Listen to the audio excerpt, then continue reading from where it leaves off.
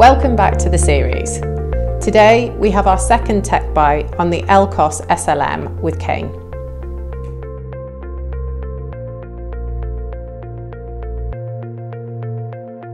Kane, it's good to have you back. What are you here to talk about today? Yeah, it's great to be back and talking about the SLM again. Today we can talk about how the technology works in a bit more detail than the previous tech bite, and we have this new system here which will allow us to generate some holograms and see the SLM in action. Perfect. We're definitely looking forward to seeing that. So obviously this unit will have a laser inside and some additional optics, but the most important aspect will be the SLM itself. So I thought I would explain how that works in a bit more detail. That would be great. So how does the SLM work?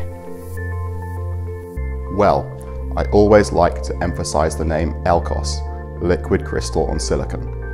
Using some of the same technologies as liquid crystal displays in TVs or screens, but while in displays, the liquid crystals are used to control the light's relative brightness, we instead here use the mirror to get precise control of the light's phase.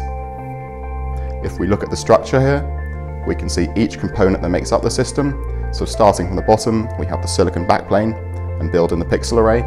For our SLM, this is around 1300 by 1000 pixels.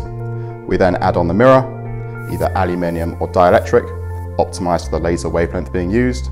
The aluminium mirrors are broadband and cover a wide range of wavelengths, whereas the dielectric mirrors are more narrow, but with near 100% reflectance for higher power lasers. Then, of course, comes the LCOS name. We add the liquid crystal layer on top of all that silicon, and I always think these crystals are shaped kind of like rice, very long and thin, and that will come into play for the operation.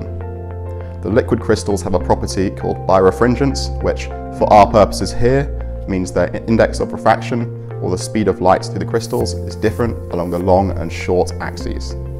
Along the long or thin end of the crystals, the speed of light is different depending on their alignment, and we then add a transparent electrode on top and a final glass covering. So that covers the structure of the SLM, but how do we use these liquid crystals to control the phase? Well, by applying a voltage on the pixels, we can control the tilt of the crystals, and by changing that index of refraction, it means that in some pixels the light will reflect and exit the chip earlier, and in others faster. So the end result is a precise way of controlling the phase of the reflected light. How do we use this to control the beam shape? We can control each pixel independently by displaying a computer-generated hologram on the SLM and use this to control the beam. These holograms typically look like a grayscale image with phase modulation ranging from 0 to 2 pi and can be generated in the software through an iterative Fourier transform of the output beam profile that we would like to produce. Great. Well, that explains how we can use the SLM, and for this demo unit, what other parts are included? Yeah, so obviously this is a bit more inside than just the SLM.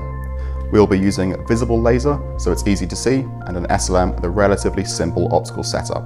Just a few lenses included and a high reflectance dielectric mirror. In this case, we're using a green laser diode and an SLM optimized for that wavelength, but we have many different models available, covering the visible wavelengths all the way down to 1550 nanometers. So I've got a couple good examples loaded up already, so let's put them into the SLM and show them. If we start with the unmodulated beam, as we are here, we just get a single laser spot. If I add in some holograms, we can see that the beam turns into these nice loops, and we can adjust the speed it cycles through these too. The software for the SLM includes a few sample holograms for testing, but as you can see, it's very possible to customize for your own inputs, as I've done here. We are also keeping the speed quite slow for the purposes of demonstration and recording, but at full speed, you can run the SLM at a 60 Hz refresh or frame rate. Thanks, Kane. So if somebody wanted to discuss this further, what do you recommend? It's always great to talk about this technology with anyone that is interested in utilizing the SLM. So if you are interested, please get in touch with our website or phone, and I would be keen to speak with you.